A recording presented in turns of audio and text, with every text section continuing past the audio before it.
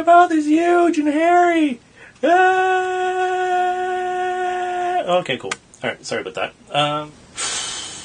Yes, we want to solder up these battery leads to this guy right here.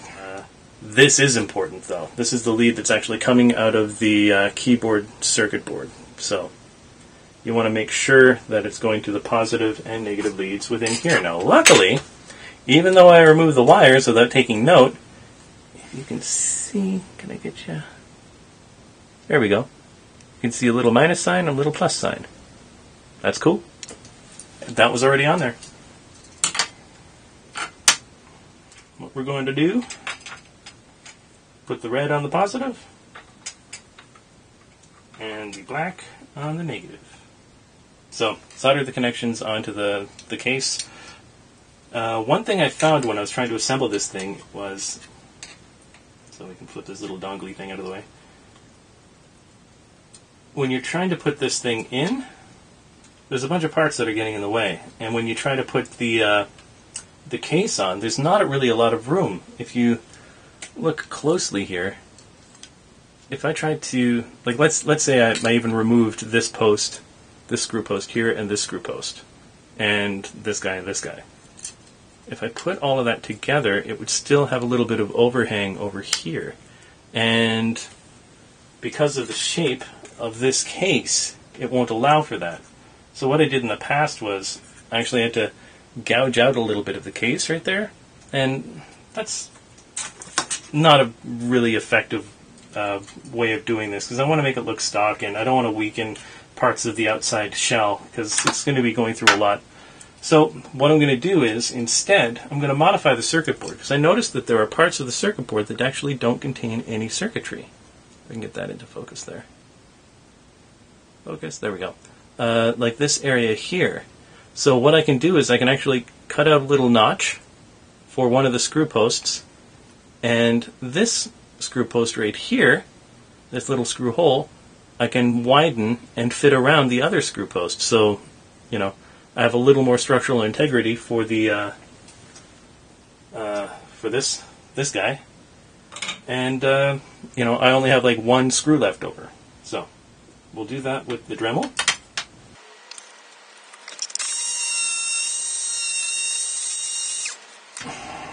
So you can see I cut out a little notch.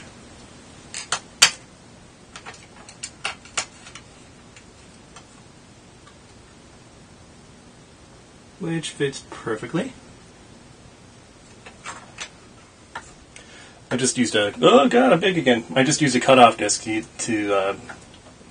Dremel out the little notch, and now I'm going to use this little raspy thing to widen the screw hole.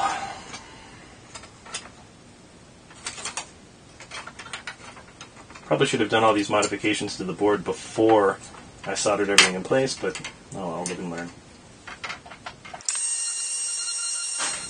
Okay, so now I can show you the little notch fits around the screw post, and I widen the screw hole so that everything just fits neatly into place.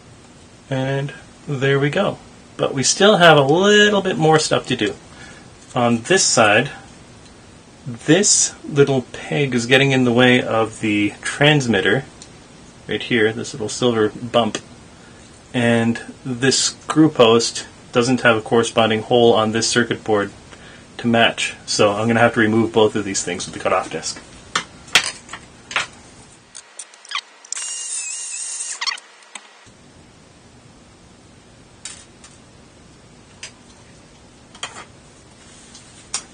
Now, with this side, we have two of these sort of bumps that the posts set into.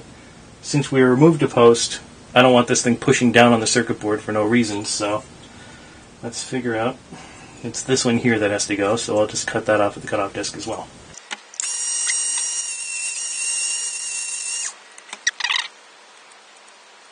Okay, so let's put everything back in.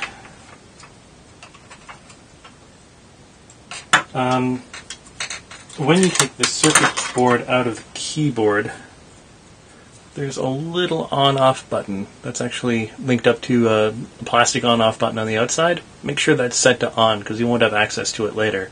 The way you turn the device on and off after this point is to just put like a little wedge of plastic in between the battery compartments. So make sure this little guy is set to on. It's actually labeled on-off. Can't really get that in before. There we go. On-off. See?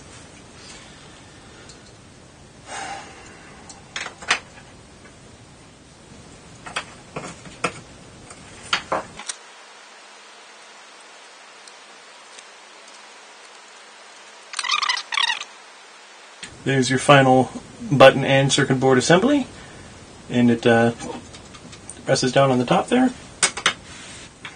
What I've done is I've taken this easy button and I filed off the easy. It's kind of a raised thing, so it's a little bit of an undertaking to do it. And I've had varying degrees of success trying to get the button smooth afterward. You can see all my little gouge marks and stuff there, so I don't know, maybe I'll steampunk the patina on this thing and make it look all crazy retro, hammered out, because that's what this kind of looks like, but it's just plastic.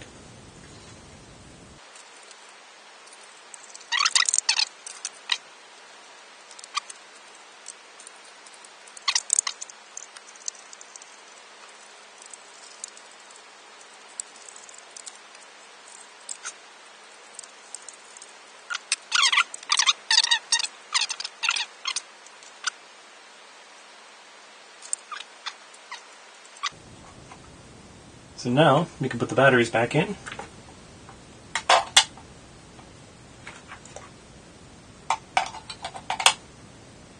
And this is now active.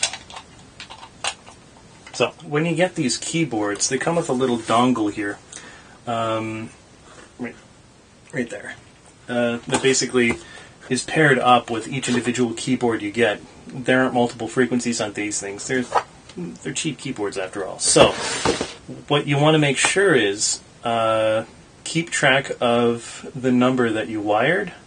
So this is the dongle that came with that keyboard. It's number 1. Looks like a number 2. It's number 1.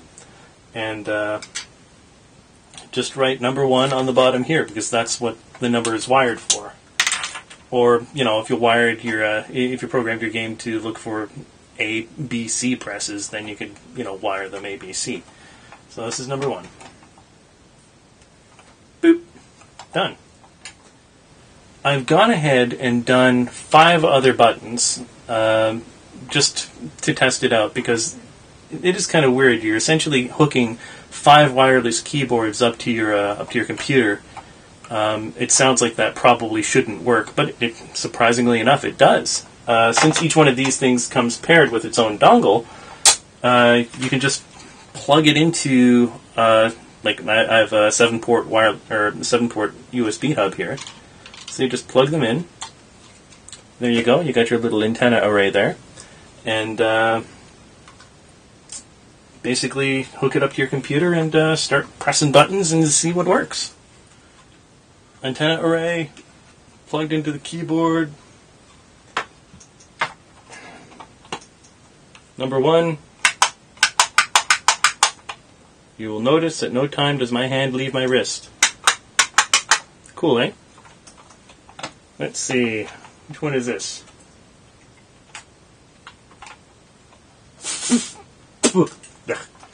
Number 4. See?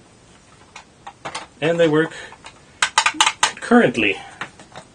So essentially, if you had a bunch of these, you could make your own giant-sized keyboard. But, yeah, it would be kind of expensive. Yeah. So, it looks like this little sojourn into the mind of Dave was a bit of a resounding success. I'll take you through a demonstration of the game, and some of its buzzer logic and whatnot later. It's just built in Flash, and essentially you run it full screen, and pump it through a projector, put it on a wall, and boom, you have an instant game show. Pretty cool, eh? All right. See you on the flip side.